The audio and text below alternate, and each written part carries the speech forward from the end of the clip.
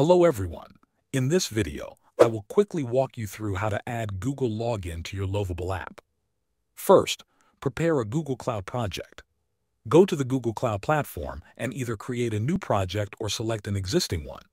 Set up the OAuth consent screen by adding your app name, logo, and support email.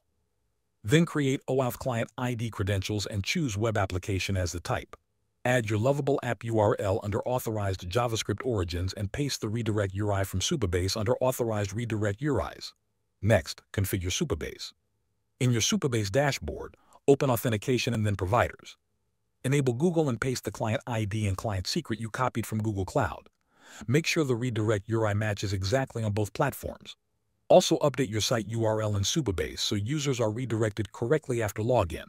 Finally, integrate this with Lovable. Add a Google sign-in button to your app's login or sign-up page. Lovable will generate the UI and connect it with Supabase to start the Google login flow.